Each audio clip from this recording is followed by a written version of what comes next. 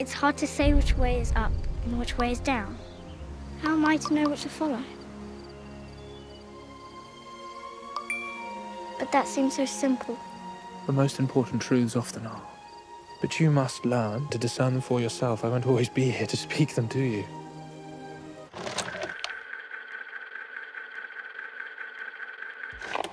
Rings of Power is a billion-dollar gamble from Jeff Bezos to dethrone the Game of Thrones prequel House of Dragon as the new biggest show on TV. But as they say, no matter the money you enter with, the house always wins. At least that seems to be the general consensus out there that I've heard, and having now watched both pilot episodes for this video, I do agree that Dragon has a much better launch into the narrative than Rings. Now, that doesn't mean Rings doesn't shine in other areas. The music in that show is out of this world, the billion-dollar production value is definitely visible on screen, the scope of the project overall seems much bigger, and you could argue that the IP itself is much more inherently valuable than its competitors. And who knows, maybe by the second episode this actually becomes the best show ever. I don't know. But strictly in terms of the pilot episodes that I've seen, Dragon does do a much better job at introducing and pulling the audience into this world, especially with general audiences like me that won't be won over with the fantasy elements alone. Like, don't get me wrong, I think the second half of the movie trilogy is incredible. I think the season with Pedro Pascal is incredible, one of the most memorable episodes of TV I've ever seen. Elia Martel, who gave you the order?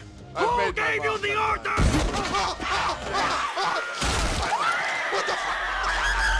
But that said, this isn't pirates, there's no Captain Jack, so, you know, let's just keep things in perspective.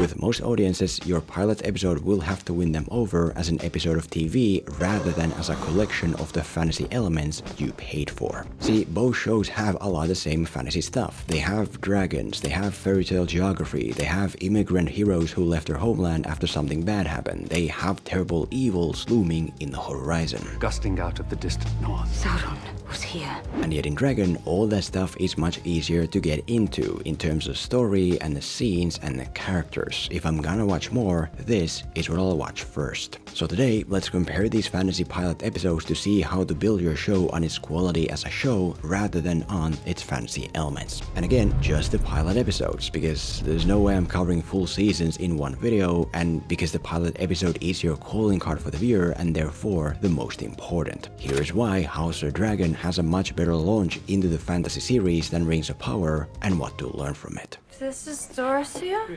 Yes, dear.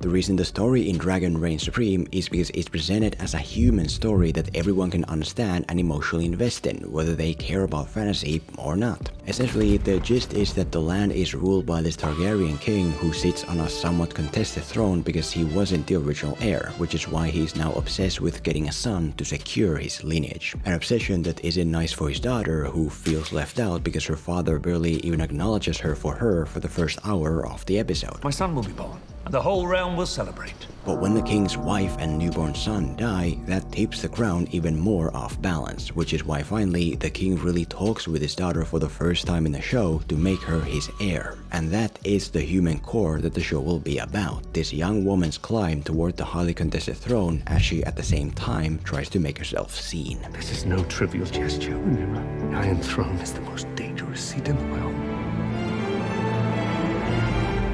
And in Rings, you can find a similar human core that is arguably as emotionally strong. We have this elf commander Galadriel who's obsessed with finding Sauron because he killed her brother. My brother gave his life hunting Sauron. His task is now mine. The issue, however, is the fact that our way into the story isn't built on this human core, but rather on all the fantasy context, which the pilot dumps on us in a never-ending exposition opening. Basically, the elves lived happily in Elfland until this evil cloud showed up to kill their tree. And so the elves then sailed into Middle-earth to defeat the Cloud's orc army, which they did. The Cloud was defeated and all the orcs moved under the command of Sauron, who in the process also killed Galadriel's brother. But then Sauron and his orc army suddenly went missing, and so now Galadriel's trying to find this evil that all others believe doesn't exist anymore for some reason. And there you go, now we're like 20 minutes in. And while this fantasy stuff might be really cool to fans who already understand it, to more general audiences it's more like, You know, as a wise man once said. The great foe Morgoth destroyed the very light of our home. We left Valinor and journeyed. No offense, but it sounds like some commie gobbledygook.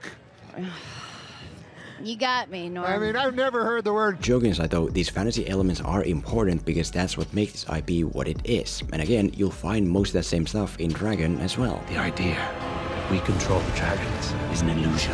One that brought Valyria its doom. Princess Nymeria led her Rhoynar across the narrow sea on 10,000 ships to flee their Valyrian pursuers. Just to begin with terrible winter, gusting out of the distance. But the difference is that in Dragon, at this point, it's left in the background so the entry in the story can instead happen through the human side that all human viewers can get into. And so, if your show's core is about Galadriel's vengeance, maybe make the pilot about that. That Galadriel wants very much to be with her brother because he's her only family, but he keeps being pulled away by his mission to find Sauron. And when she finally thinks he's gonna come back for good, turns out that mission claimed his life, which is why she now vows to finish her brother's mission at any cost herself, so that their relationship wasn't sacrificed for nothing. You know, instead of just mentioning in the opening exposition dump that, oh yeah, by the way, her brother died. But Sauron found him first, and marked his flesh with a symbol, one whose meaning even our wisest could not discern.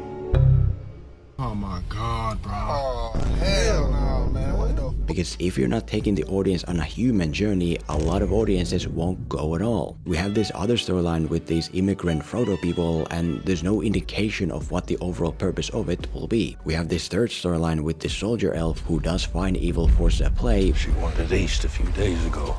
How far east? But again, without any sense of why that journey is important to him as a person. And so the point is that no matter your fantasy elements, your pilot episode has to be built on the human core that the show will be about. When the daughter at the end gets made into an heir in front of the king, it's very clear what the show will be. When Dolores at the end breaks her loop, very clear what the show will be. When Elizabeth at the end stands by the sick king's empty desk, very clear what the show will be. But when leaves at the end fall from a tree and a naked dude falls from the sky, not so much. Not only do I not know what any of this means, it also carries no meaning to me whatsoever. And so then, what is my emotional motivation to get invested?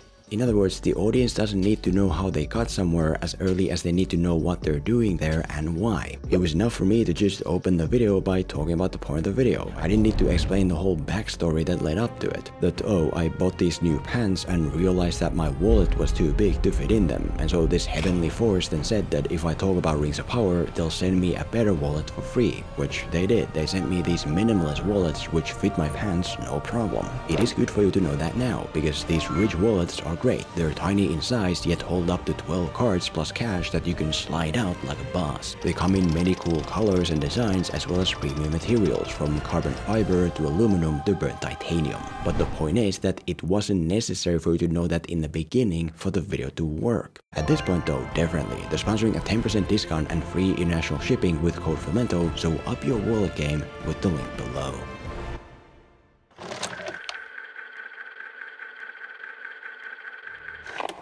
The reason the scenes in Dragon reign supreme is because they're always built on conflict that is personally motivated. We have a daughter who wants to be seen by her father. You haven't spoken a word to me since Mother's funeral.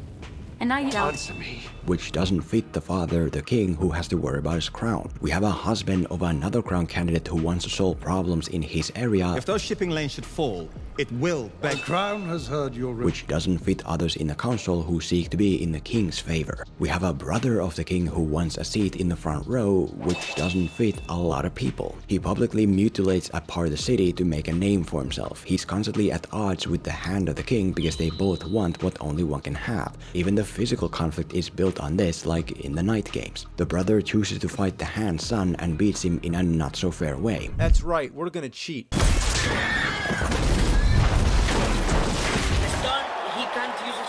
After which he flirts with the hand's daughter. Good luck, my prince.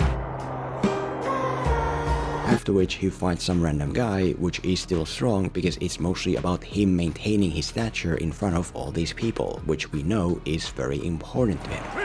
Targaryen wishes to continue I mean, just look at all the dramatic irony built here. We know that the king killed his wife for a chance to save his son, and we know that the daughter doesn't know, which becomes a ticking bomb of when is she gonna find out. We know that the hand sends his own girl, the daughter's best friend, to console and seduce the king to secure his position. You might wear one of your mother's dresses. Which becomes a ticking bomb of, oh, if it works, the daughter will lose her father again because of her best friend. Overall, the conflict always comes from people having motivations that cannot coexist, which makes the scenes very thrilling and entertaining. Whereas in Rings, most of the conflict comes not from character versus character, but instead from hero versus the script. When Galadriel is searching for Sauron in the north, her second-in-command wants to turn back. Surely we must first return home, to take counsel with the High King. And we don't go deeper into that, into him wanting that for some larger reason, into him somehow turning her own squad against her or finding a way to get rid of her. No, the whole squad is full of crybabies who can't keep up with Galadriel, and so they all want to turn back. Which is what happens. And apparently all of these characters leave the show at the end of the pilot, so it doesn't really matter anyway. When Galadriel gets back and tells her politician friend she wants to set out again, the friend is like, no. And again, not for a larger personal reason. It's not like he wants her to stay with him. It's not like he needs to dissuade her to win favor with the Elf King. If you want a place in the kingdom, then you must be useful to it and find a way to pressure Galadriel out.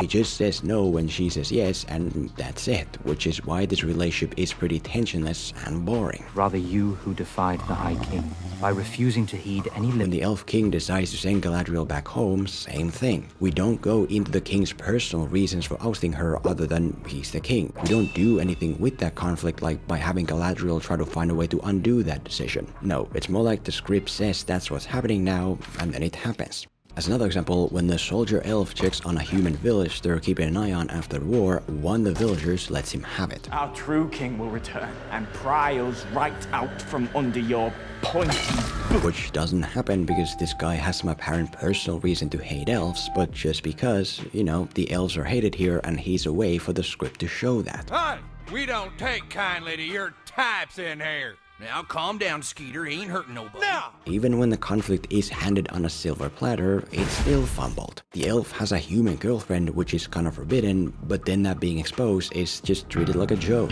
Did you draw some water? The girlfriend's family used to serve the evil cloud that killed armies of elves, which could be great dramatic irony to develop, but then it just immediately openly brought up and dropped. The people of Húrin were known for having been especially strong in their loyalty to Morgoth. I'm talking about my friends. That is why I'm here with you. The only kind touch I've known all my days. Oh my God, bro. Oh, hell no, man. What the girlfriend has a son, which by default offers very strong potential conflict, which the episode uses for a short roast. Doing your mom! It's a lie. And as for the Frodo people, just forget it. This Frodette girl goes to eat berries where she comes across a wolf and nothing happens. She goes home where her parents find out she ventured off and nothing happens. It's all just kind of meaningless in a larger sense, especially compared to a young woman losing her mother and thus becoming the thing that her uncle seeks to be, compared to two brothers viewing a loss through a very differently motivated lens. My family has just been destroyed.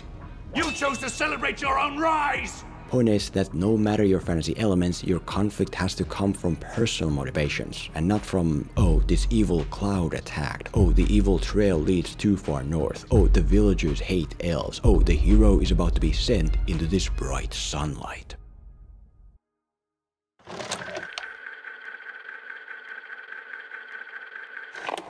The reason the characters in Dragon reign supreme is because they feel like people behaving according to human logic rather than whatever fairy tale fantasy logic. I already talked about motivations, but the point is that it's not so much about good and evil here as it is about the human condition. Yes, the king chooses to murder his own wife, but it's because he's so desperate for an heir to stabilize his throne. Yes, the brother lashes out against everyone around, but it's because he feels that's the only way to be involved. Yes, the hand uses his own girl like merchandise, but that's what it takes to secure secure their position. Yes, the girl starts DMing the dad of her best friend, but she's just obeying her own dad, like what she's supposed to do. You know, regardless of whatever fantasy land these people live in, all of them behave like people that all audiences can understand. Yeah, that makes sense. Whereas in Rings, people behave more according to whatever the script says, like in the main story. Everything is set in motion when this evil cloud attacks the elves and pulls them into war, which happens without any explanation as to why. It's just an evil cloud, I guess. The big challenge comes from the fact that nobody wants to help or even allow Galadriel to seek Sauron, because despite it just being established that his orc forces are growing ever stronger, multiplying ever greater, they're all probably gone now. And our enemy is no more. And it's like, yeah, we better not worry about the enemy because we'll just manifest it. For the same wind that seeks to blow out a fire may also cause its spread.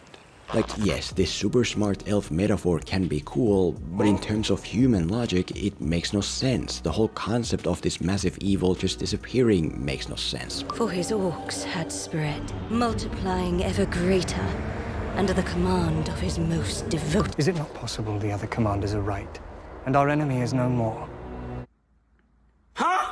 And at the end, when Galadriel is almost in Elfland, she decides to go back to Middle-earth and jumps off the boat. Which I guess is cool thematically and visually, but also forms the question that isn't she just like in the ocean now? Is she gonna swim across it? Why couldn't she just go home, steal another boat, and sail that to Middle-earth? And maybe that's on me. Maybe I'm the one missing the fantasy context. Maybe the elves can't leave their homeland because these clouds are actually a force field controlled by someone that Galadriel can't get to. No. Maybe swimming across an ocean is easy for an elf. Maybe. What I'm saying is that I only know what's on screen, and based on what's on screen, this action follows no human logic. And so what I'm getting at is that a lot of the characters here are treated not as people, but more as extensions of the lore and the plot. We have the high elves who are all so polite and blank that it makes them super boring to watch. We have the villager who in one scene is willing to confront an elf soldier face to face, and in the next scene runs and hides when he hears a sound. We have his friend who initially seems to be the inferior part of their relationship. Be quick about it. Maybe that's why your father run off. But then suddenly acts as if he's the one in charge. Go on, quick. Oh, okay.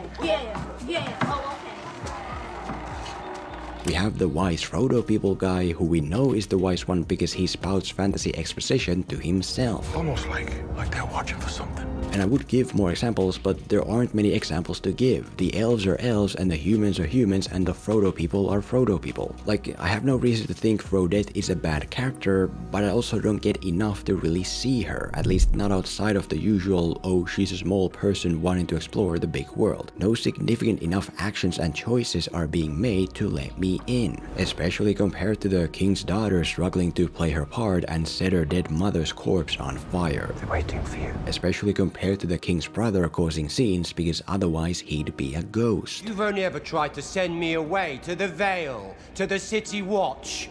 Anywhere but by your side. And again, I'm not saying this or anything else to be like, haha, Rings bad, dragon good. I don't know or care. I'm just trying to convey that in your fantasy show's pilot episode, you can't rely on the fantasy doing the work for you, because to most audiences, it'll mean nothing. You have to build your show like any other, because unless you're lucky enough to carry the biggest name seen on TV ever, chances are you'll crash and burn at the starting line.